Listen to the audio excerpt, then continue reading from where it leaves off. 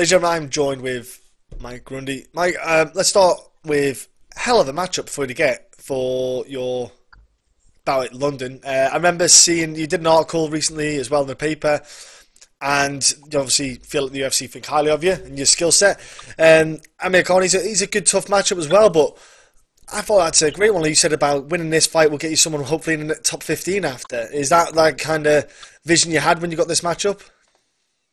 Yeah, this is definitely a match I wanted. I didn't expect to get it so soon on my second fight. Obviously it's only my second fight in the UFC, so I didn't expect to get a guy who's ranked. I think he's top 20, maybe number 20, and he's obviously a household name. He's been around a while. He's fought a few guys, and he's quite a big name in the featherweight division really now. So I didn't expect to get him so soon, but you know what? He's here, and I'm going to take it with open arms, and I'm excited for the matchup. Really, Yeah, and he was at the UFC Liverpool card as well when he fought Jason Knight. He was, yeah, he was there. Yeah, so he was that was a wild, fun scrap as well. Jason Knight's always an entertaining fighter. I want to touch on. It's not released yet, I don't believe. What's this little documentary? Can you give me a little bit of insight of what this is? You're posting little teasers. Yeah. I mean, last time when I fought my debut in London, we had a guy who followed me around, did some bits and bats really, and did a little documentary leading up to that fight, and then he's done another one, which was last one was quite successful. Quite a few people watched it and was interested in it. A few people asked if I do another one, so we're doing another one now, and it's looking good. It's going to be better than the other one. Gone to a few different places in Wigan really. That's going to show Wigan a bit as well. So I'm excited to see it myself, to be honest. Oh right, so you've not even watched it yet. So you've not even had a chance. It's not fully ready yet. We've still got to get it some more training footage and a few different things really that we want on it, but some good things. Oh right, okay, great. Oh, I thought it was possibly raining. It was coming out soon. So right, so there's still a little bit more to go. So we've all got to sit there and wait a little bit longer. So I'd imagine it won't be too long. You got to keep watching the teasers. The teasers will be coming out soon again. So. And let's ask about this white Snickers battle that's going on. I was going to ask about that. I think Tom was the other day. Yeah, well, it's got to be asked, mate. Honestly, I think a WWE style matchup between you and Darren with Tom as the guest referee in there. The winner gets a box. I don't think there's anything wrong with that. Yeah, there's a bit of a weight difference though. Hey, Rey Mysterio didn't complain when he faced the Big Show. No, that's true. Yeah, basically Darren started it. It was nothing to do with Snickers at first. It was just that he just put up Darren just as mischievous as Darren is. He just likes to wind people up. Yeah. But one day I was just sat at home and I started getting loads of notifications on my Instagram, and I looked on Darren's page, and he'd tagged me in. He tagged me in that I think he took me down in wrestling in training, and then the guy who recorded it is the guy who follows Darren around mainly, Brandon. So he had the footage, and he also has footage of me taking Darren down too. Yeah. So I messaged Brandon. I said, Brandon, got to send me footage of me taking Till down. So what he did, Brandon screenshotted it and then sent that to Till, and Till put that on as well. Me asking for the footage. So they'd set me up. So I was fuming then. But then eventually Brandon sent me some footage of me taking him down. So I put that on as well. But then Darren come back and he says, nobody touched my Snickers, and put a video of him. Otherwise, I'll do this to you. And put a video of him taking me down and choking me out, which was actually on the sly, to be honest. And then, so a couple of days later, I put a picture of his Snickers and said, took Darren's Snickers today, and he tried to get him back, so I did this to him and took him down and choked him. So it's just a bit of banter really between us both, but he started it. Hey, I love it. Absolutely love what I do. I think it's great crack. Yeah.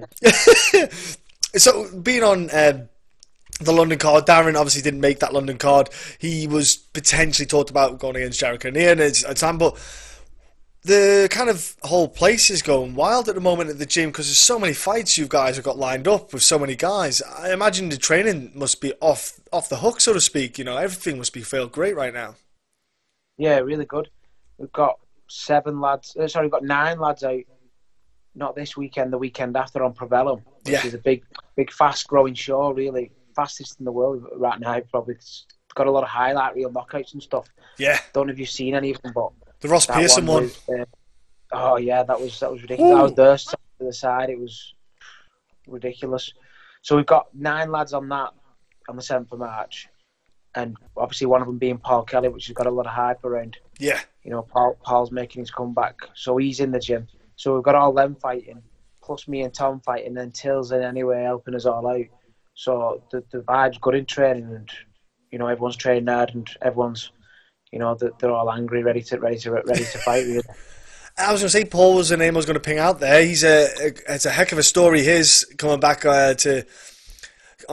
making the main event welterweight bout. It's a heck of a way to come back, though, isn't it? Yeah. He's always been an exciting fighter, though, Paul. Yeah. He's always just said what he thinks. Maybe sometimes not the right thing, but he's always said what he thinks. You know what I mean? But he's an exciting fighter. I can't wait for that comeback, to be honest. Yeah. I'll be tuning into that fight card. They do stream it on. I don't know how they stream it again because I remember I think it's IFL TV or something, but yeah, it does get a lot of views. Yeah, I remember watching the Ross one. You see, it's probably going to be almost sold out, that place. I would imagine so, yeah, because it's like you say, quite a lot of guys on. Then it's going to be a heck of a fight night card, and look, that kind of vibe in the gym and the guys around there is always huge. With Tom getting signed up as well, and what kind of, you know, you must be seeing it. Well, Tom does in training, and for yourself as a kind of teammate, you must be pleased as punch, so to speak, to see him get signed up. Oh yeah, massively. Yeah, like I said, me and Tom's good friends. I drive him to training every day, you know, and he deserves it. You know, he had to do it really because he was struggling getting matchups anywhere in Europe. You know, he was on Cage Warriors, he was signed with Cage Warriors, but they just couldn't get him. After a while, they couldn't get him matchups really, so he had to go to the UFC, and I think he's going to do really good. You know, I think he'll be champion one day. You know, he's a heavyweight. You know, you don't get put onto Tyson Fury's camp for no reason. Do you know what I mean? Took on as a sparring partner. His hands are fast. His movement's really, really good. You know, he's all round really good. So obviously the black belt on the ground. So he's definitely going to take that heavyweight division by storm. Really. Yeah, that's the thing about my I noticed his speed. For the weight that he is, he moves so fast. He doesn't look anywhere near. You wouldn't think he's a heavyweight. Like, no, not the way he moves. No. Yeah, footwork's fantastic. The hand speed is insane. And he's an exciting addition. Like you said, though, it was one of those cases where I think because of, like, he had, I think it was, 7-1, I think it is, off the top of my head, his record is on that. It kind of got to the point where if you're on the lower kind of matchups, like 2, 3, 4 fights, there's probably some matchups around for you, but he got to the point where he was just head and shoulders above the rest. There was just no option for him to get in the UFC. And look, I'm looking forward to seeing his debut, and he's got a change of opponent. Fingers crossed yours doesn't change. I think Amirkhani's a great matchup, though, obviously, because he's got he's got Greco-Roman wrestling background in some facets, and the scrambling that he had with Arnold Allen was, I assume you might have watched that fight for maybe a bit of tape study, but I'm just looking forward to seeing how he handles your wrestling side of things, as opposed to, like, with Arnold, it was more a case of the scrambling with the jiu-jitsu that Arnold was using rather than the wrestling. Yeah, I think he's going to bring the best out of me, you know what I mean? Especially, you're going to see me wrestling a little bit more, me scrambles, so it's just, like I say, I'm excited for it too. You know, so two decent wrestlers sometimes can cancel each other out as well, so we end up going toe-to-toe in the middle of the octagon as well, so I'm excited for that too.